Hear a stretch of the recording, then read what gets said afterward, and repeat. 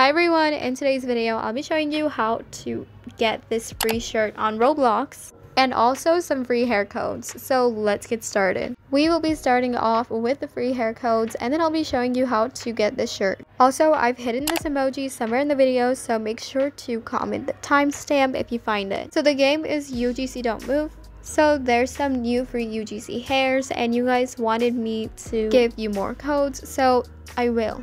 By putting in these codes, you will be able to get points, and from those points, the free hair. The first one is going to be Frog Set, and when you put it in and redeem, you will get 300,000 points. And then you also have Blonde and Pink for 190k points. So we need 200k more to get any hair that we want. I will give you more in tomorrow's video. And now let's move on to this free shirt on Roblox. And let me show you how to get it.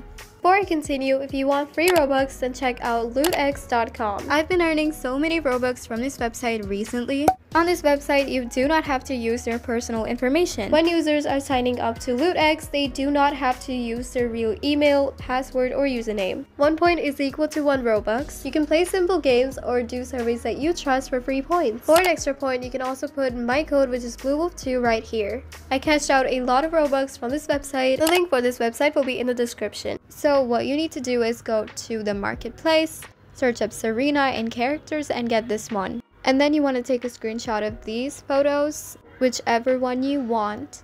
I think there's 5 of them. So just take a screenshot and crop. And then you want to go to roblox.com and go to the create page. And then view all, go to avatar items, and make sure you're on classic t-shirts and not classic shirts or pants. You won't need any Robux to make t-shirts. And once you've clicked on upload asset, you just want to go ahead and click on upload. Select the file, name it whatever you want, and then upload it. It's going to take a while to load, but it's going to be in your inventory. It's not going to be available in the shirts, but in classic t-shirts. And now you just want to wear both of the things together. So it's the t-shirt and then the shirt.